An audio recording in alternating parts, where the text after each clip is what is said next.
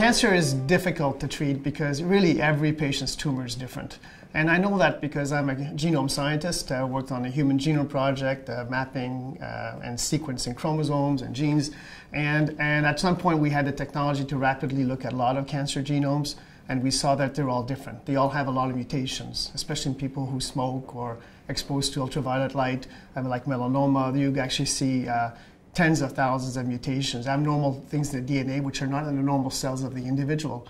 And the reason that's important is that some of those mutations drive the cancer. You actually have to treat only those patients with that mutation is the start of personalized medicine, that not everybody's tumor is the same. And so we could tell it in the lab, but we didn't know how to address that before.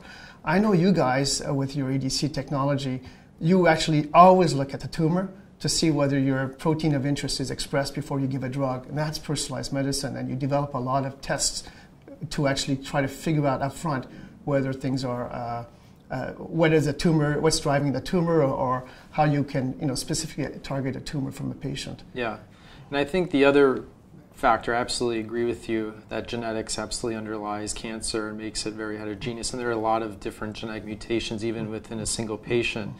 Until 12 years ago, I think the field also thought all tumor cells were relatively equal in their appearance.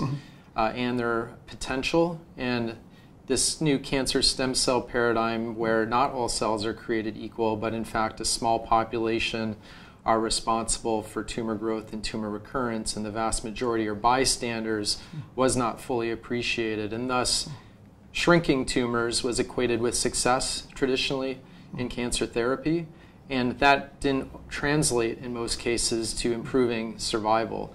So I think the change that's happened, and hopefully which allows us to better understand tumors and develop better therapies, is to understand that heterogeneity, tailor therapies to patients, and absolutely upon diagnosis understand the genetics and the proteomics behind each person's tumor so we can pick the best targeted therapy for every patient.